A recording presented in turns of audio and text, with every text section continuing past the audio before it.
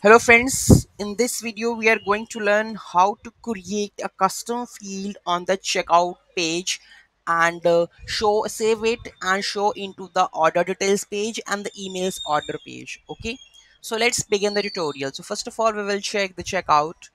So let's go to the first product. Where is my products, all products?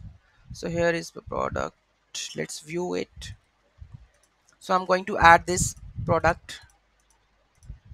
Okay, add to cart, view cart, checkout. You will see that we have a UDID number in here. Okay, so we are going to add this custom field first. So how to add this? Go to, go to the functions.php. So this function basically add a new field to the checkout, right? So you have added the UDID. After this we have the WooCommerce checkout process, whether the validation to check the validate. So it will check whether you have entered the UDID or not.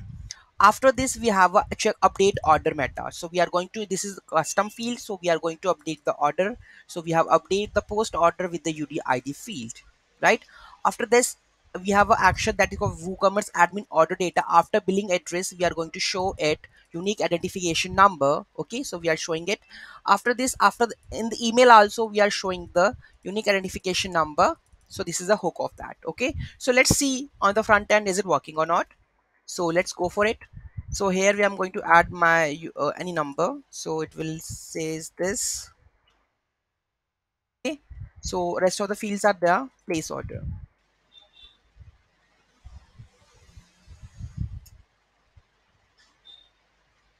done. Is it?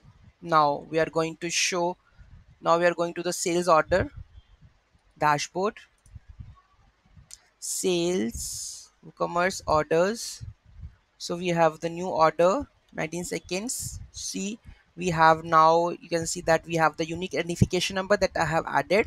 So it is visible here. And if you in the email also, you can check that it is also visible here. Okay, so this is how we can add a new field on the checkout, save that field, show into the order detail page and the emails order detail page. Okay, so any of the field that you want to add, you can add it on the WooCommerce. Okay, so yeah, that's it for now. And if you have any query in that, just let me know in the comment box. And you haven't subscribed, just please do subscribe, like, share and comment. Thank you so much for watching this video. Have a great day.